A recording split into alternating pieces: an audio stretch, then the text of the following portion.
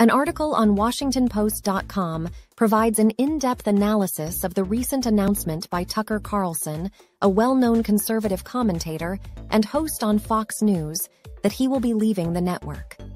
Carlson has been with Fox News for more than a decade and has been a prominent figure on the network's primetime lineup, known for his controversial opinions on a wide range of issues.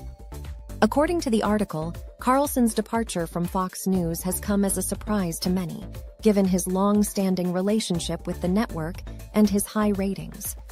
However, there has been speculation about his departure for several months, with some suggesting that he was unhappy with the direction of the network and its recent programming decisions.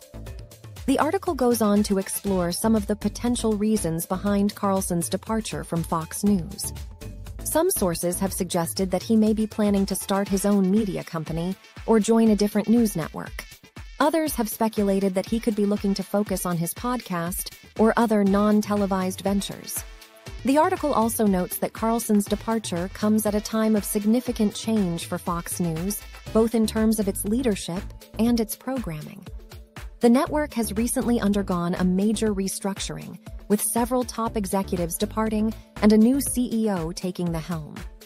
Additionally, there have been changes to the network's lineup and programming, with some shows being canceled or moved to different time slots. Despite Carlson's departure, Fox News remains one of the most watched news networks in the United States, with a large and dedicated audience of conservative viewers. The article suggests that the network's future success will depend on its ability to adapt to changing media landscapes and maintain its position as a leading voice in conservative media.